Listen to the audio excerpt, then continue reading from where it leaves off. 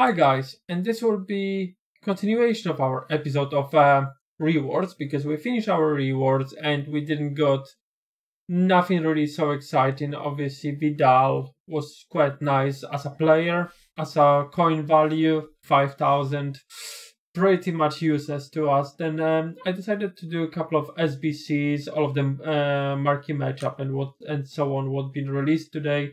We'll have a look what we can get here. I'll be ignoring this silver pack for time being, and we'll concentrate on 6 good packs, and maybe this time we can actually get something good. Can we get a board? Nope, but we can get Balotelli. Amazing. I dreamed about having Balotelli about 5 years ago in FIFA. Right now, pretty much useless to us, but I'll be not complaining. Right backs always sell, right wing will always sell, then we'll keep those.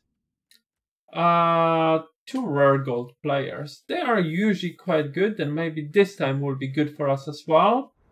Can we get a board?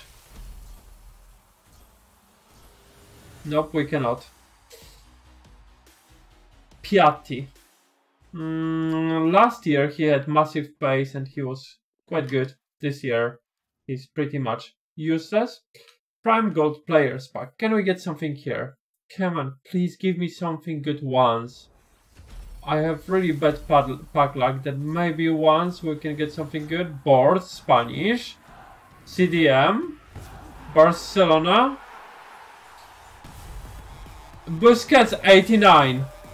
I'm delighted. I know he's discard, I do realize this, but if we think about this, he will be very useful for some future SBCs. 89 Busquets, that's actually great pick. He will give us some coins.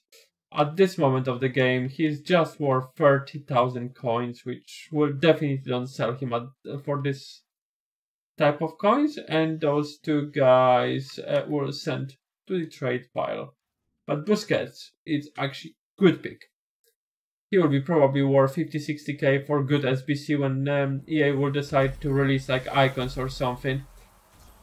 What next? Another board, French, left back, Everton, Digne. Yes, it's Digne. Pretty much useless for us. It's not player what I can consider playing in my team, but all in all, he used to have inform, and if this would be his inform card, will be way more valuable for us. But hey ho, Bastos to the trade pile. We're going to another rare Electrum players pack. I cannot complain. We packed 89 rated player. Then you know we cannot go wrong with that. Is it another board? Yes, it is. Spanish, CDM, Sociedad, Ilaramendi. Okay, I'll take him. I think he's like 2k right now, isn't he? Have a look. No, he's 15k, 1500. Then that's a bit unfortunate. I will take them. Parallel was untradeable. We'll just quickly move them to the trade pile because I will have a look at them a bit later. Maybe it will be worth selling them on. If not, I will discard them. And the last prime mixed players pack. Can we get something good, guys, here? Can this be our moment of glory? Okay, it's nothing. Diatta. He's fast, but nothing apart of that. And we'll definitely don't use him ever.